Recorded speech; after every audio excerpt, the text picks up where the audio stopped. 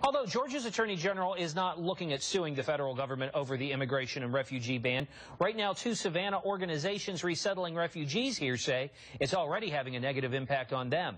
Fox 28's Josie Gregory is investigating how the president's temporary ban is changing how they can help.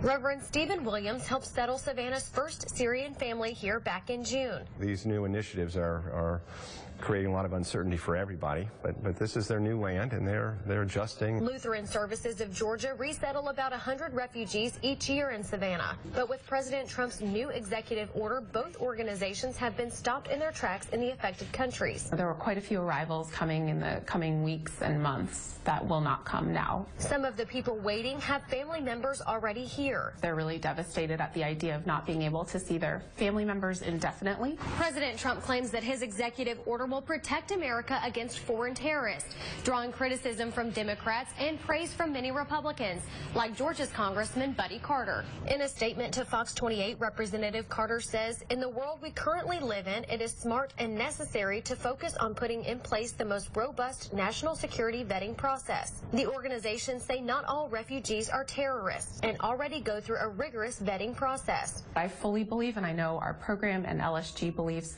that refugees are fully vetted and they are safe people to come here.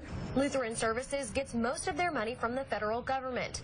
They're not sure now how they'll be able to keep supporting these refugees here, but they're telling the refugee families they're behind them 100%. In Savannah, Josie Gregory, Fox 28 News at 10.